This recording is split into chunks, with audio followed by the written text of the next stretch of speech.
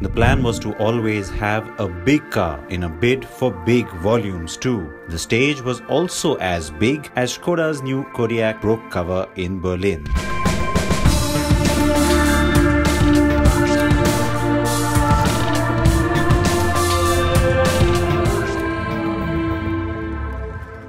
It is the Czech company's attempt to garner some of the share and attention in one of the world's fastest growing segments, compact SUVs. The Kodiaq isn't what you would traditionally call compact, yet this is not a Hulk. Its smart proportions belie the rather big cabin though, and yes, it has 3-row seating. So what's great is that you get Toyota Fortuner proportions, but the car doesn't look that bulky. At the back is probably my favorite design element. Really sharp tail lamp, kind of akin to that Bohemian crystal that you've seen with the Superb already. The Kodiaq 4x4 badging, that 4x4 becomes significant of course because that is new territory in a sense, though of course Skoda has had the Yeti in the past.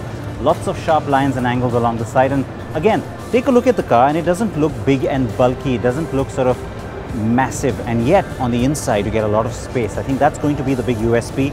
In the face, once again, that new design language from Skoda that you've seen, and really smartly finished grille. I have to say that the overall effect is very modern and yet very stately. So while the car looks rugged, it doesn't look beastly, and I think that's probably a very smart move.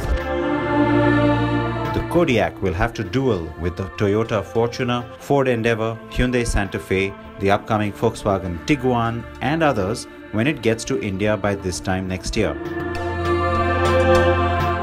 Inside, the cabin looks really well finished, and you get good materials, you get new connectivity options. You know what, those are the details we'll get to when we're closer to bringing the car to you in its actual driving review.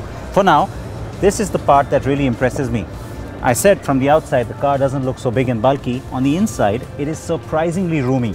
Great legroom, really nice headroom, and it's not like you're sitting too low. And of course you have the option of the 3rd row of seats as well. So let's show you that as well. And there you can see that's pretty much go on in and take a look at the 3rd row of seats. It's a big boot, and yet you have that 3rd row that's nicely concealed in there. So that's going to be the big USP, I think. The fact that it ticks all of those boxes for a lot of consumers in India too, and in many parts of the world. Massive boot when you want it. When you don't want it, of course, you've got the 3 rows of seats, and even with the 3rd row up, I have to say that's pretty decent space, and it's going to work pretty well for Skoda, I think, in terms of appealing to a large number of different kinds of customers in India and in other parts of the world too. The car boasts connectivity and technology with everything from apps to control information, wireless phone charging, Android Auto and Apple CarPlay, etc. Let's see how much of that makes it to the Indian spec model next year.